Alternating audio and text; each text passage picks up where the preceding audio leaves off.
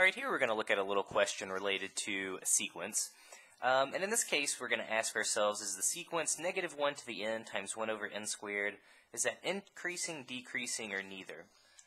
Also, is it bounded above, below, both, or neither? So, there's lots of different ways to argue these or, address these types of questions. I think this one's kind of easy to just plug in numbers and see what's going to happen. I mean, this negative 1 to the n, basically, as n increases, all that's going to do, it's going to make the sequence just alternate in sign.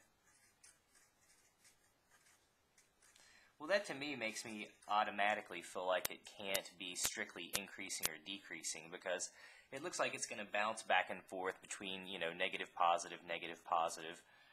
So it's not strictly getting bigger or smaller. The 1 over n squared, if you think about that, this just gets closer to 0. As n increases.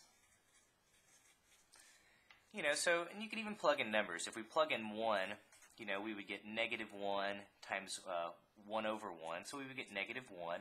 If we plug in 2, we would get a positive 1 over 2 squared, or a fourth. If we plug in 3, we would get a negative 1 over 3 squared, which would give us negative 1 over 9. And then positive, again, if you plug in 4, we'll get 16. Etc. So it's clear to see that this is neither increasing or decreasing.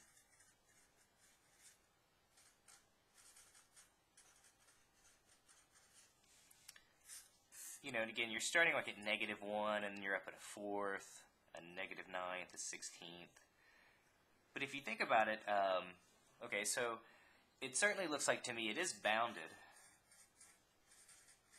It's going to be bounded to me both above and below.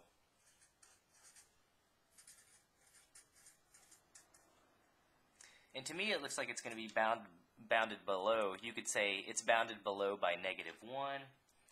And then it's bounded above. It looks like the biggest positive number you would ever get out of our sequence would be positive 1/4.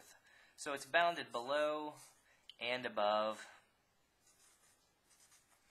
by both of these numbers. Again, if a sequence is neither strictly increasing or decreasing and is bounded above and below, in that case you can't really say for sure that it converges or not. The question didn't ask, does the sequence converge, but we could always address it. I think it's pretty easy to see that it's going to converge to 0. And again, in that case we could use the absolute value theorem. So remember the absolute value theorem, we just take the absolute value of the sequence. In that case, if we take the absolute value, the negative 1 to the n would go away. We would just be left with 1 over n squared if we simplify this. And certainly as n goes to infinity, this limit equals 0.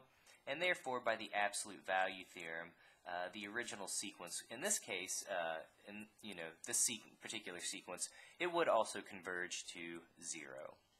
So again, lots of different ways to kind of justify these. A lot of times to me with these, it's to get a solution, a lot of times you can just plug in values and get a feel for what's going on.